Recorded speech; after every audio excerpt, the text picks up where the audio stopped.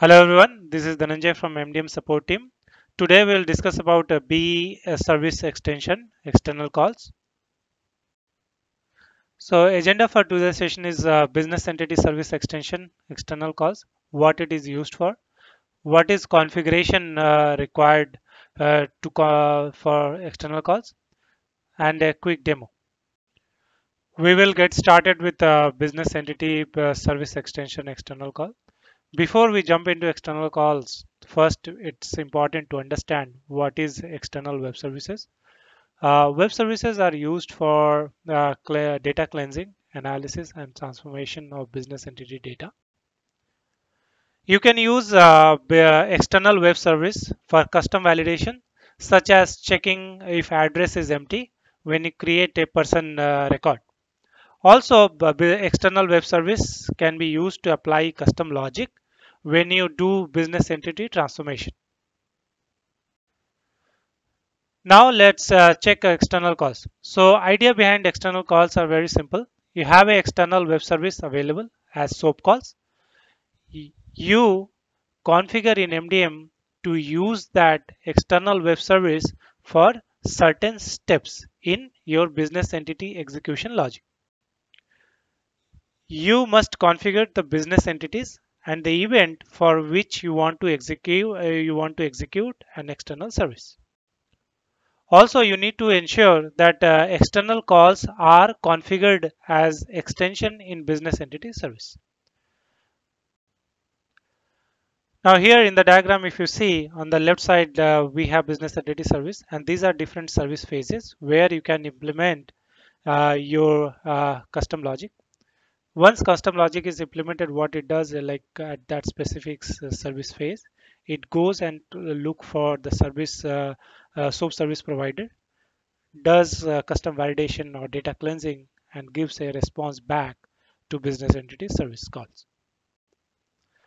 Now let's quickly check the steps required for configuring external calls. First step is you develop and deploy your external web service as SOAP calls.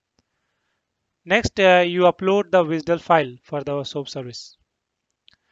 Next, you need to register the SOAP service through provisioning tool. Then you say like say this is, then you mention the external calls, and in external calls you specify the business entities for which you want to implement and what service phase you want to configure this external calls. Once all these steps are done, you publish your configuration to MDM Hub. Now let's quickly jump to the demo section. So here what I have done, like we have a sample code for external calls in our resource kit. I have imported that project in my Eclipse, and it has some sample codes around custom validations like a validate person when there is no address.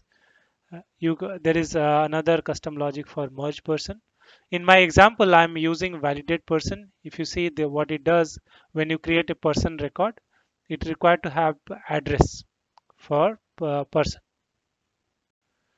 So what I've done for this project, you compile this project and export as ER file, and you deploy in your app server.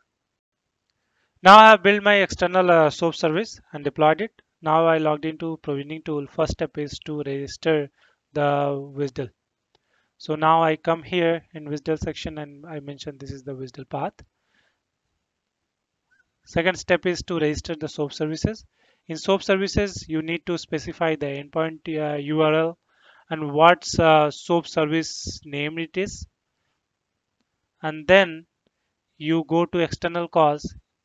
I have an external call configured called validate person. First thing you have to say like for which business entity you want to implement this external call and what are the service phases. In my example, if you see, I'm saying right view before everything, before doing everything, I want to call this external call. Now I have deployed my external call. So what I'm going to do, like I have come to Postman. From Postman, I'm doing, I'm firing a post call to create a person record. And if you see in my JSON request, I don't have any address detail. So what should happen if I fire this call? It should throw me a custom validation error saying person needs to have a address. So I fired this call. If I see the response, as expected, it it threw me a one error saying person must have at least one address. So now in my JSON request, I have passed person detail as well as address detail. If I fire this call, it created a person as well as address record in my system. BE external calls can be compared to IDD user exit, but there are some major differences. Let's talk about that. First is availability. BE external calls are available at API level. IDD user exit works in UI only.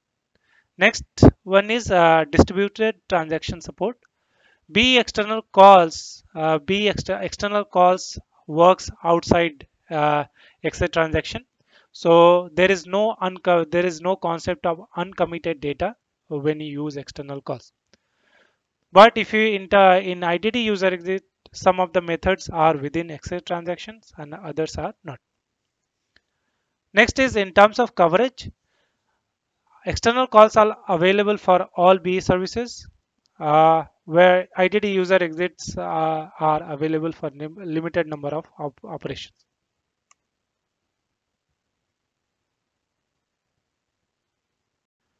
That is all I wanted to cover as part of this session. Thanks for your time.